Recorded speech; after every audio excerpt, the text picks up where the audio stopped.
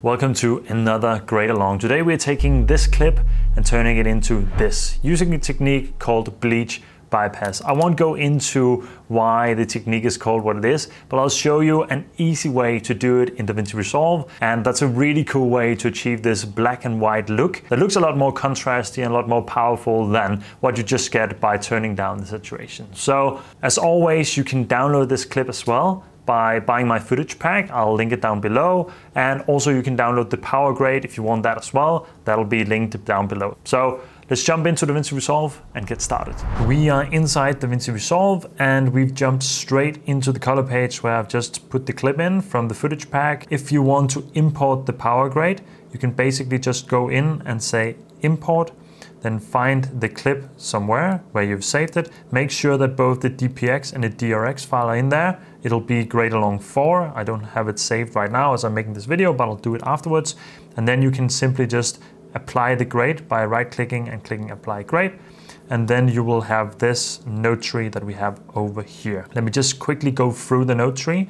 We have a color space transform in the beginning where we're converting it from Canon Cinema Gamut and Canon Log 3 into DaVinci Guide Gamut and DaVinci Intermediate.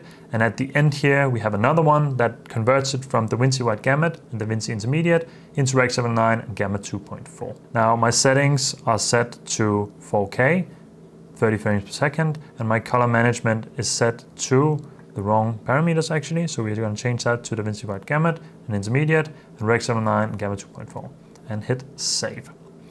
Now, what this does is that it gives us more room to work with as we're working in DaVinci's color space, and it's a larger color space, so it gives us more room to work with when we're using the tools here.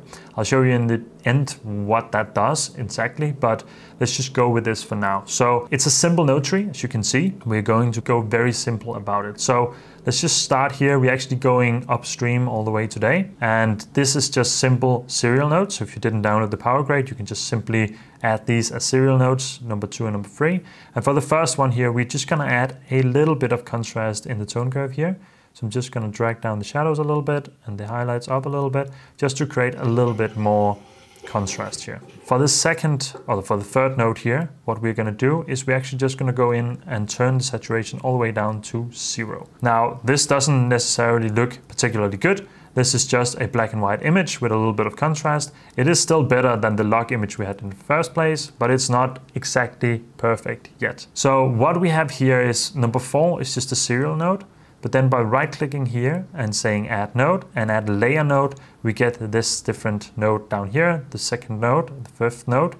And make sure that you choose the layer node and not the parallel node. Normally we use the parallel nodes for masking when I show you how to do that. But in this case, we're using the layer node. And the difference here is that this node will be on top of the other one. So if I change something in this node, this will affect the entire image. But if I were to say, okay, I'm just going to select a little part of it, now it would only affect the top layer while the underlying layer would remain the same. So that's the difference between the parallel and the layer node. The layer node applies a layer on top. In this case, it's on the bottom, but it's the top layer. And the parallel node mixes everything together. So let's just reset this node. It was a quick explanation of what it does. And we're actually more or less going to leave these two nodes alone, because what we're going to do is we're going to go into the layer mixer here and right click, use composite mode, and then go down to overlay. And already you can see we got a pretty cool look. Now for this footage, it works right away. It works exactly when we do it, and we don't really have to tweak anything. But if you need to tweak it, if you're using a different clip, or if you're using something different, you can either go in and adjust the contrast a little bit to your liking, if it's too far down to the blacks or too bright in the highlights, because we are stretching out the image a little bit. You can see this is the more compressed image we have here. And now applying the bleach bypass effect, we are stretching it out and creating some more contrast. In this case, it looks really good. We don't have anything that is clipping anywhere particularly, so I'm really happy with how it looks. You can also go into the 5th node here, which is the top layer. Before we go into that, it's basically just saying, okay, these two layers, we're just gonna overlay this node, this layer, on top of this other one, on top of node 4. So we're basically just applying the same clip on top of the other one as an overlay, and that's what creates this bleach bypass effect. Now we can go in and say, okay, we want some softer shadows or some softer highlights if the effect is too strong right away. So that could be a way of adjusting it, or using the contrast here as we did in the beginning. The only other thing I want to add could be a little bit of film grain. So let's just add that. Go with something like 35 millimeters, which is just a preset. So we could strengthen it up a little bit and reduce the grain size. And if we go in, it is very, very subtle. So maybe a little bit more grain size and a little bit more strength. Something like this is very, very unnoticeable. Just going to drive it up a little bit more here. And now we can start to see it out here. I want it to be subtle, but I just want to give a little bit more texture to the look here. So this is pretty much it. This is pretty much what we're doing today. It's a quick tutorial. I just wanted to show you this super cool effect and how you can achieve a look really easily with just using the bleach bypass effect. And if we just remove the saturation and these two here, this is what we get. So maybe we should just label everything really quickly. This is DaVinci by Gamut to rec. This is log to DaVinci by Gamut. This is our contrast. This is our saturation. This is our bleach bypass 1 and bleach bypass 2. This is our grain.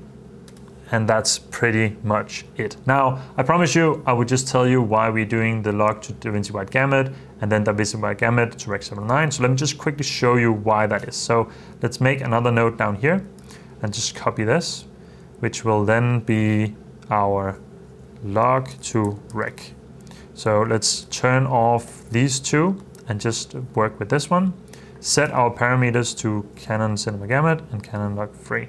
And now you can see the look is a lot stronger. It doesn't look as soft because we have less space to work with. Now we're still going from log, so we're still working in the Canon Log Free workspace here, which is still a good and large color space. It's just not as large as the DaVinci by Gamut, so we don't have as much room to work with. So the effects that we apply will be applied more strongly than if we are working inside of this color space.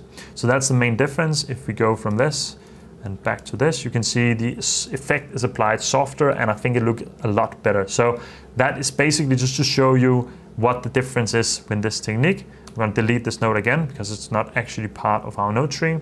And that is pretty much it for today, for this video.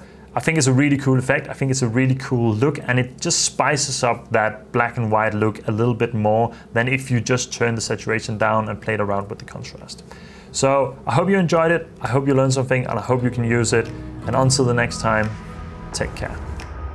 When the Goliath came to town now, it cast a shadow and a blight in the bow. It takes a fire to burn an empire down to the ground.